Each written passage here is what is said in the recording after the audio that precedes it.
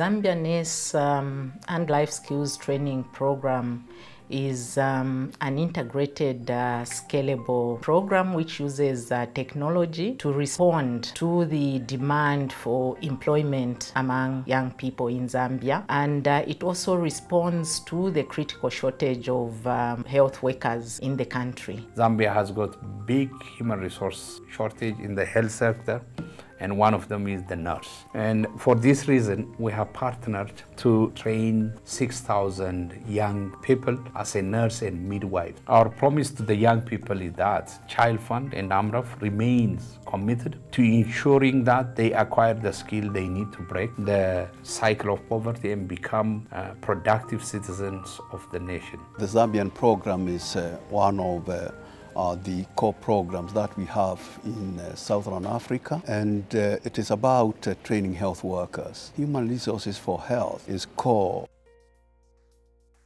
Health Africa wants to do in the next 2 years and probably for a long time, given the shortage of health workers in the continent of Africa. We've targeted rural youth for the many problems that they face. One of them is a lack of access to services that may help them to realize their potential. And that's why this program is exciting, because it has a scholarship component to ensure that the youth who may not have an opportunity to get into a nursing school, or who may not have the capacity to pay for the fees that are charged in the nursing schools, are able to access the training. When I started doing nursing, we were told that ChildFund is sponsoring students, so all you have to do is just to apply, which I did. I involved my parents to apply for my sponsorship. Then they responded to me, they gave me 100% sponsorship. It has been sponsoring me from first year. I'm now in second year. They've been paying for my school fees. The program is a partnership between ChildFund and our Minister of Health, Amref, and of course our generous funder, MasterCard. It is not a project that comes to an end. You still have students in school. If you are training a nurse, you have to see them to completion. You have to see the midwife to completion. So I see this as a program that continues, that grows to go beyond the nursing profession. The human resource is one of the biggest challenges that we have currently as Zambia in terms of human resource for health.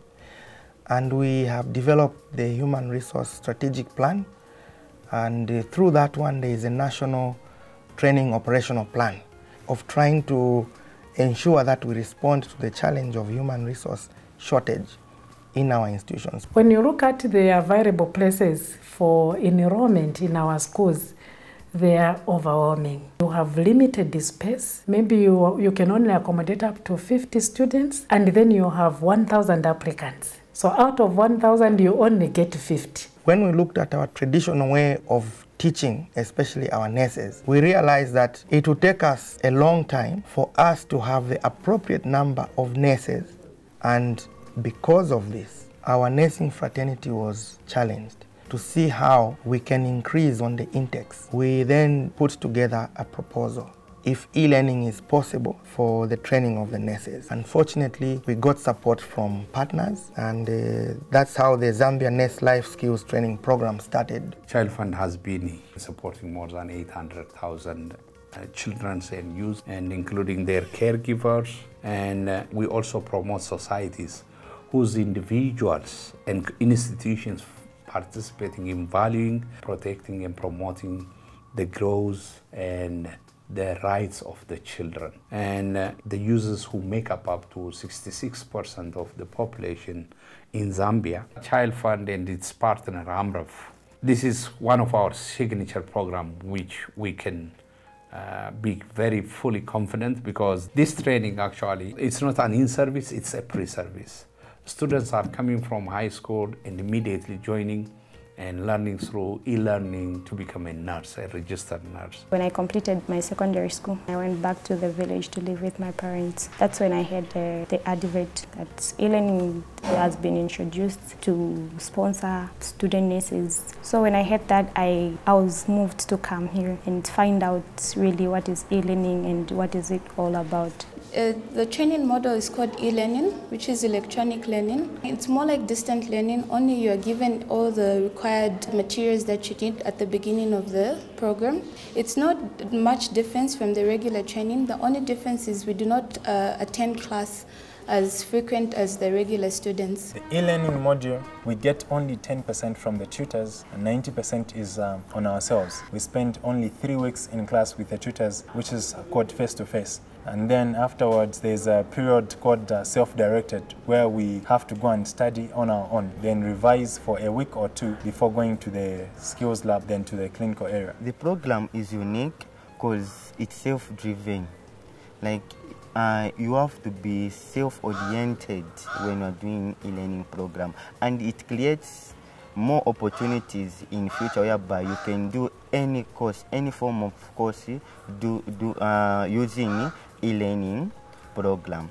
And it's a program which can sharpens your mind and help you become mature, whereby anything else and any challenge that may come in life, you can overcome that challenge. The life skills component is another exciting component of the program. It was integrated in the NEST training program to help prepare young people for life. You are looking at decision making, you are looking at negotiation skills, you are looking at just preparing them for the transition from school to work, and it makes them more proactive. And we've learned that it helps young people to be more resilient. And the most exciting is that it has been adopted in the NEST curricula for all students in Zambia. As e-learners, they are taught also skills how to manage themselves to cope with the pressures, because there is pressure in the health sector. When e-learning started, most of the nurses and the in-charges of the wards, they didn't accept us. They said, you cannot study nursing using computers. They didn't accept us, so it was a problem. Being the first group of e-learning, so everything was just being tested on us. So the internet issue is still a problem up to now. We're not able to communicate to our tutors, we're not able to send assignments. Each time when you're introducing something which is new, there are these fears. You do not know, is it going to work? Particularly when you look at nursing practice, this is a profession where somebody would not really imagine someone learning while at home. From inception, the way we've been training nurses, you would find that they are confined to a nursing college. Now, just to move from that pattern of training nurses to distant learning or e-learning, it has been something which is very challenging. Most of the people, including myself, I thought it was not workable. We thought probably it would be more suitable for the INSEF's program, but now almost everybody is saying it's the right program. The e-learning students, the feedback we get from the clinical area is that they need minimum supervision because they are self-directed, so they work compared to our regular students who most of the time wait for instructions. The difference that can be noted with the e-learning students and the regular or traditional students, what you find the e-learners, you find they show more dedication. They want to spend more time. When they are on the wards, they've been taught something, they'll try and find extra time to do more practice. We are implementing e-learning programs in 10 of our nursing schools in Zambia. And these include Mufulira, Ndola, Livingstone, Kitwe, Mansa, Solwezi, Mukinge, Chikankata, Kasama, and Chipata nursing schools. One of the areas probably was the challenge of trying to fit in this e-learner in practice. I think unanimously we agreed to the concept of having a mentor to guide the e-learner while in practice. We are identifying people in every site where the students are practicing. We have 424 students enrolled in the program using the e-learning model. The students have been transformed into self-learners. They are quite assertive and their performance is not different from those undergoing the regular program. Partnership that the Ministry of Health has with Amref and ChildFund, it has brought a number of benefits, improving the capacity of the tutors and other nurses who are being trained as mentors. So they are benefiting in terms of capacity building, the learning materials that have been developed and are being made available for the students.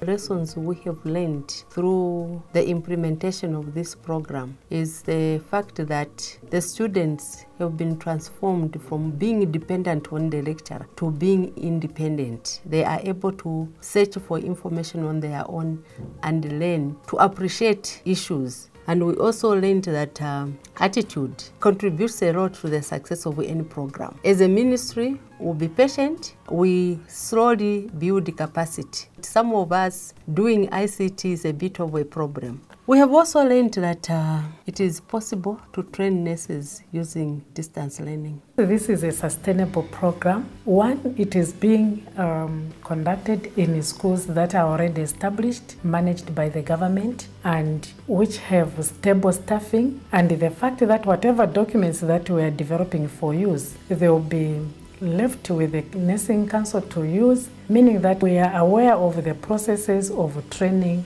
an e-learner. Our students, we need to give them all the support that they need. They are our future leaders.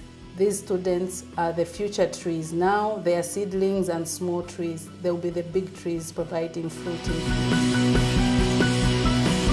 The youths are the futures of tomorrow. So it's better government invests in us so that we can have a future and develop the country in years to come. We are the future leaders because we are still growing up. So if they are to educate us now, we are going to change Zambia in the future.